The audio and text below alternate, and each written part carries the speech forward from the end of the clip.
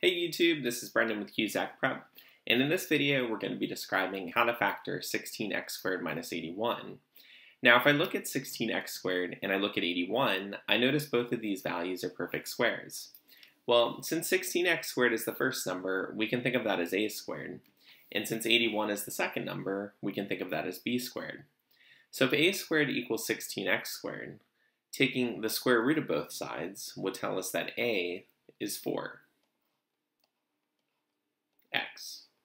And if b squared is 81, that would tell us that b is 9 by taking the square root of both sides. Essentially what I'm doing here is, since I recognize this is the difference of squares, I take the square root of the first term, which is 4x in this case, and I add it to the square root of the second term, which is 9 in this case. And then I do the same thing, but I just change the sign to subtraction. And that's how you factor 16x squared minus 81. Thank you for watching.